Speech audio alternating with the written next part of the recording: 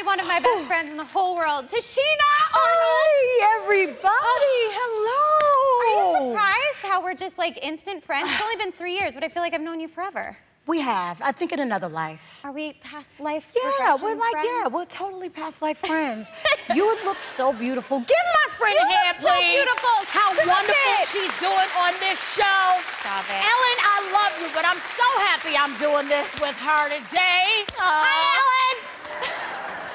I love you so much. Oh, you look beautiful. You guys, we've been talking while I've been talking. I really want to take Tichina on a safari. No. Wait. Let me tell a story. In Africa, because there is a giraffe hotel that Ellen and Portia have been to, and the giraffes can eat the lettuce out of your mouth.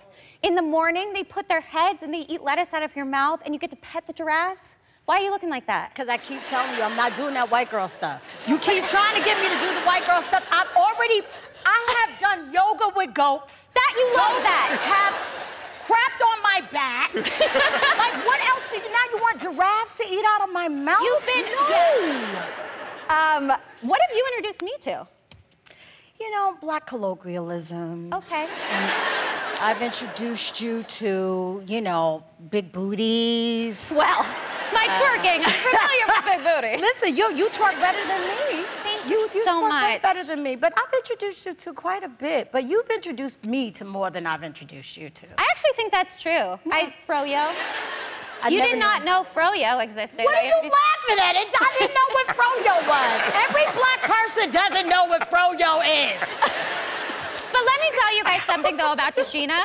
Our relationship has also just been so magical this year. Oh, God, I love you so much. I love you, too, because I feel like I've been able to have conversations with you that I haven't had with other people, with everything that's going on in the world. You are always honest with me. We always communicate. And our relationship is something that makes me want to tear up, but that I'm so grateful. Don't cry, Beth. I know. Don't cry. I won't. Breathe. There we go. I love you. Because, you know, we talk about it all the time. Being on The Neighborhood, we are so blessed to be on a beautiful show. Our show is beautiful. Cedric the Entertainer is an amazing human being, and we have fun. But the good part about our show is that we do bridge gaps off camera as well. I tell her, as my white girlfriend, don't be afraid to ask me questions. I think if more of us did that, I ask you a million questions. I'm like, why do white people do that? Why do you do that?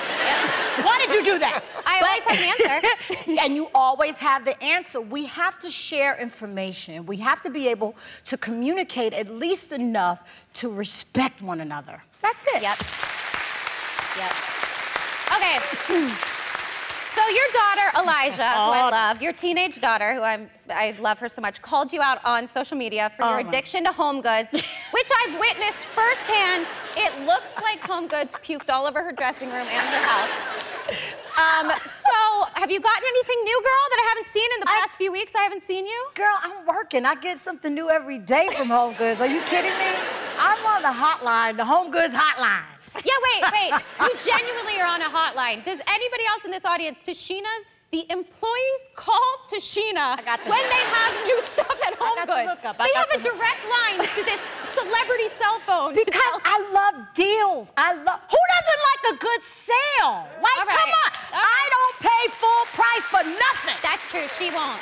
When we come back, oh, this is going to be fun. Tichina and I are going to play a game. I'm scared. Uh-oh. I'm scared already. Is it a white girl game? Maybe. You'll have to find out when we come back. Who knows? Lots of froyo and goats involved, I hear.